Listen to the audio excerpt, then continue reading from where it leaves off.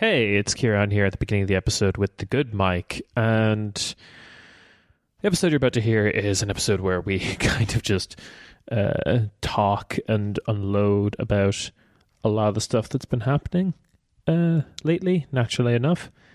Maybe not be super coherent. Sorry about that. We also had to take a break in the middle to kind of, take a breather because the whole situation is overwhelming. At the beginning of this episode, though, I did want to relay a message that was shared by Sopa Jabridze. She is a labor union leader, host of the Reimagining Soviet Georgia podcast. She based in Tbilisi. Writes for Open Democracy and Jacobin magazine and things like that. And she's relaying a message that she got from a Ukrainian friend about what we can do in the West. So this is not assuming that you are Western or anything like that. You might be, you might not be, but let's go with it anyway. I think it would be worth saying this up front at the beginning of the episode. What can you do to help Ukraine? I see this question often in Western social media, and as someone who has just left Kiev, I would like to offer my thoughts. I just saw that the head of the WHO called to open up a humanitarian corridor for civilians to leave Kiev. A humanitarian corridor is when both fighting sides agree to allow citizens to leave the city safely along a designated route. It does not involve any military action, unlike a no-fly zone, and is an ordinary procedure in wars. The measure is extremely necessary in places like Kharkiv, Mariupol, and Volnovka, and many other Ukrainian cities and towns going through a humanitarian catastrophe at the moment.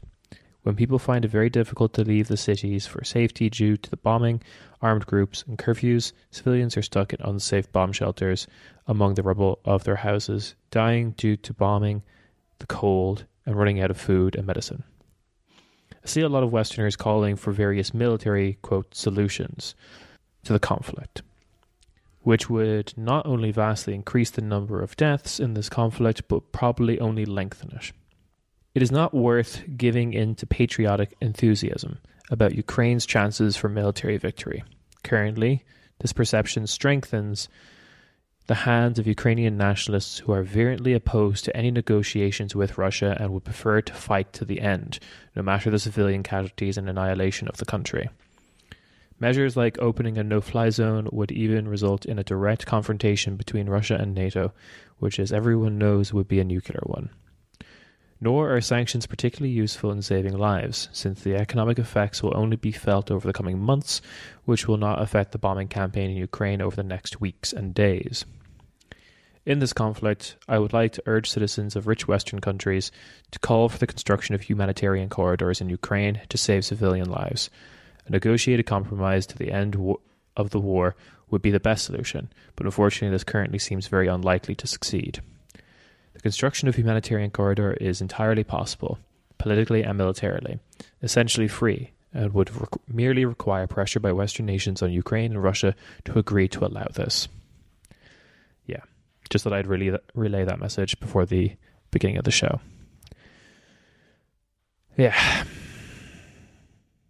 Solidarity.